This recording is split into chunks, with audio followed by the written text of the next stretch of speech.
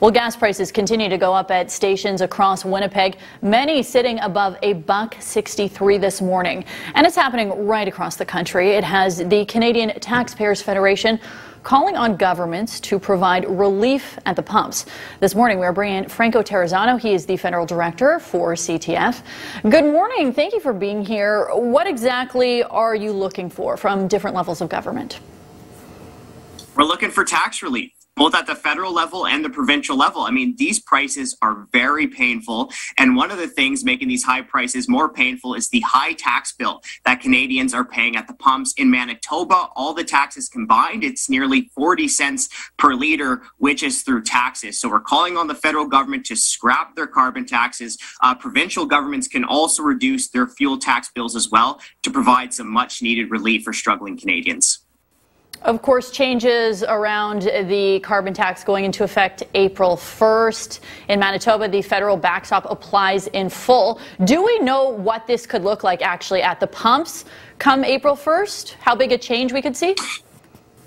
We do. So it's the federal carbon tax is going to go up to 11 cents per liter of gasoline. Diesel, it'll be going up to about 13 cents per liter of diesel. Now, this will be the third time on April 1st that the federal government has raised its carbon tax during the middle of the pandemic. But the Trudeau government says it won't stop there. By 2030, they want their carbon tax to be nearly 40 cents per liter of gasoline. And one thing we have to talk about is what other countries are doing.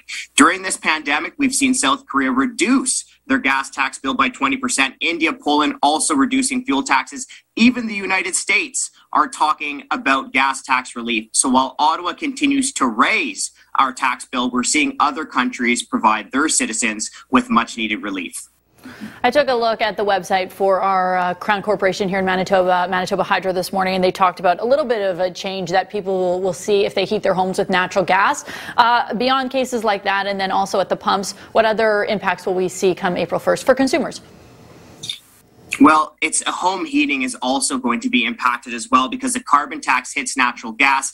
Come April 1, it'll be about 10 cents per cubic meter of natural gas. So what we're seeing is we're seeing the carbon tax make these tough times even more difficult, right? Punishing us at the pumps as drivers and also punishing us when we need to heat our homes. And of course, in Canada, many Canadians need to drive long distances. We need to heat our homes to stay warm during these winter months. So we really are seeing the economic pain of these carbon tax hikes. We are facing a climate crisis, and many advocates say that cities need to do a better job, provincial governments as well, in moving people towards more sustainable forms of transportation. How do you think the government should address the climate crisis? Well, the problem is, and this is what we have to address head on, is that the carbon tax is not an environmental plan. It's a tax plan. And we have seen the data over years now. British Columbia has had the highest carbon tax in North America, but emissions continue to go up. According to the government's own data, emissions have gone up 10% since 2015, despite the massive carbon tax in British Columbia.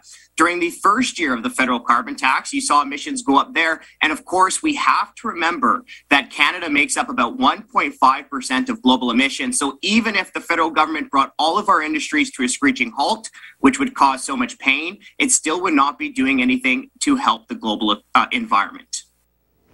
Plenty more to have on this conversation. Unfortunately, we are out of time here. That is Franco Terrazzano. He's the federal director for CTF joining us this morning. Thank you for being here.